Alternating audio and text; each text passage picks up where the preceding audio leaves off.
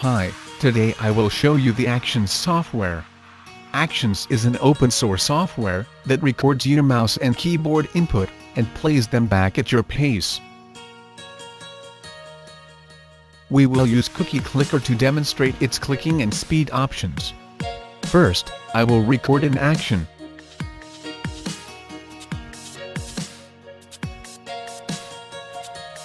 Now I will play it. Actions controls your mouse and keyboard and automatically plays the exact same recording. You can adjust the playback speed and the number of times you want it to play.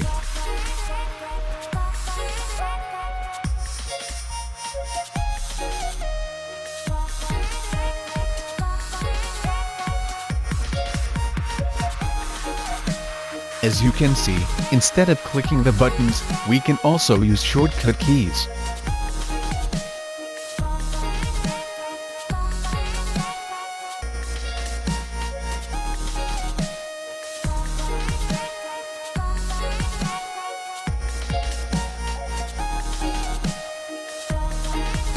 Actions works on any software.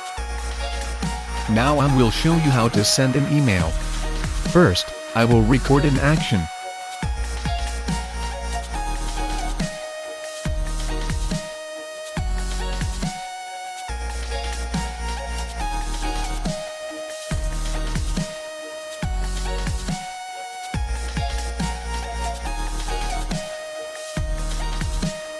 Now, click play and Actions types the email for me.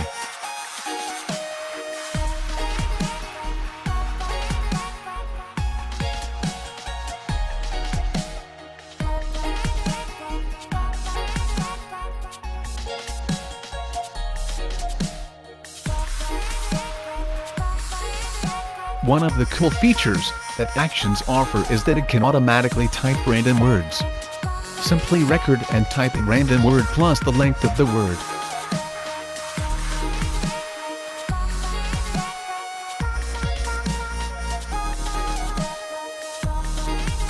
And when you play it, it will generate a word at that length instead. Magic? Not really.